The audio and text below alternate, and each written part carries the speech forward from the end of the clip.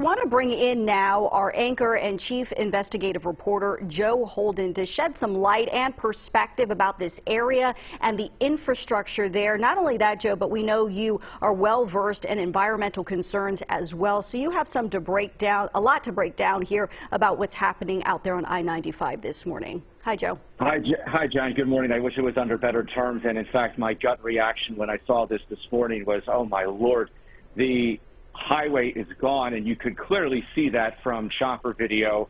No question about the integrity gone. Tamar Alexander from the managing director's office telling us it will be a long time to address this. So environmentally, let's start there. It's hard to contain some of these volatile chemicals and really flammable toxins when there's a fire still burning in that area. I was looking at some maps of some of how the sewer lines integrate in that area.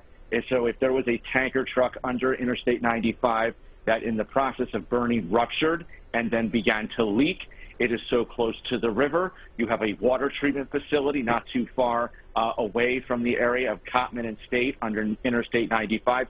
So there is a lot of infrastructure going on. And if you think about path of least resistance with water, it's heading to the river. And if there is an ignition source, and there was, firefighters are contending with, as Madeline Wright very vividly described an hour or so ago, these manhole covers flipping through the skies like coins. An incredible and alarming visual just to even think about. The highway itself, let's talk about it. If you're from Philly, you know this area. The Federal Department of Transportation and PennDOT have been working on this 6 to 8 mile stretch of Interstate 95 for forever. It's at least a 10 to 12 year long project at this moment. It's expected to stretch for a few years more, where they were rehabilitating, reconfiguring, and expanding the highway. This is the really nice stretch of Interstate 95. It is wide. There's actually almost, you could say, room for error in this area as opposed to what 95 used to look like. And then being from Philadelphia, if you were here, if you were around, if you were born and raised 1996, most of us can recall an eerily reminiscent situation near Bridge Street where they determined an arson started a massive tire fire that completely undermined the highway. It was closed for weeks.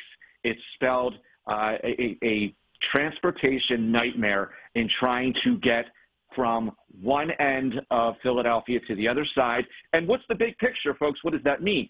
From one end of Philadelphia to the other side, that affects the northeast and the southeast, the mid-Atlantic of our entire network of going from A to B. Interstate 95, according to federal transportation records I just looked at, in this area carries 125,000 vehicles.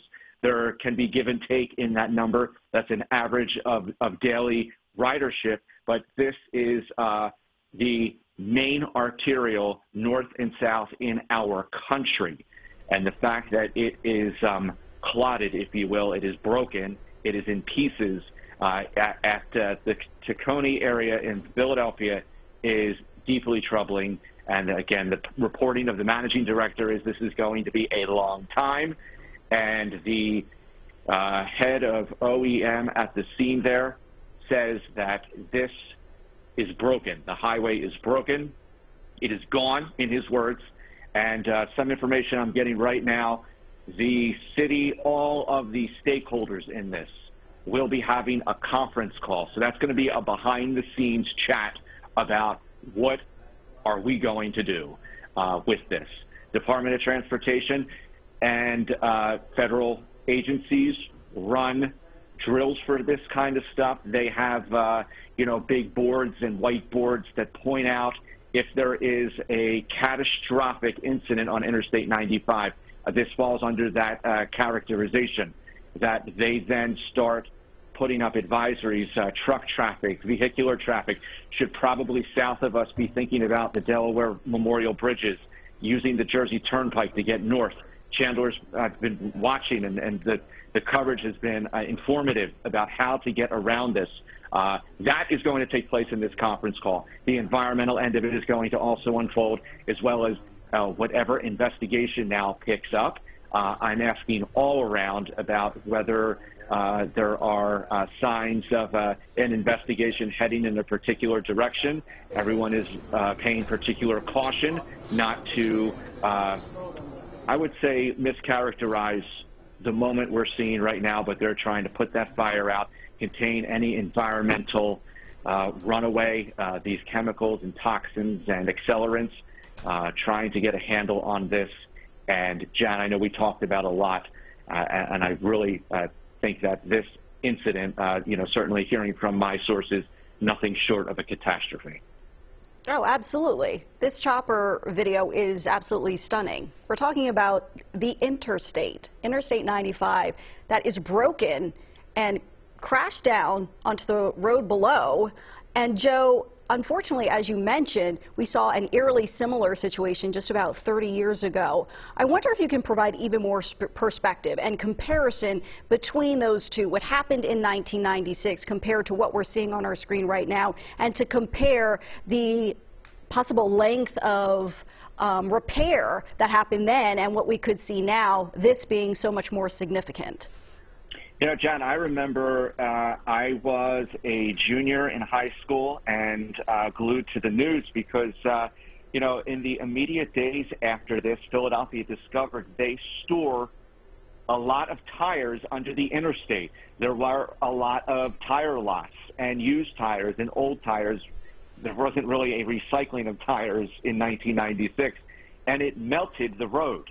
The superstructure of Interstate 95, the steel and the concrete melted under the intense heat of that tire fire in 1996.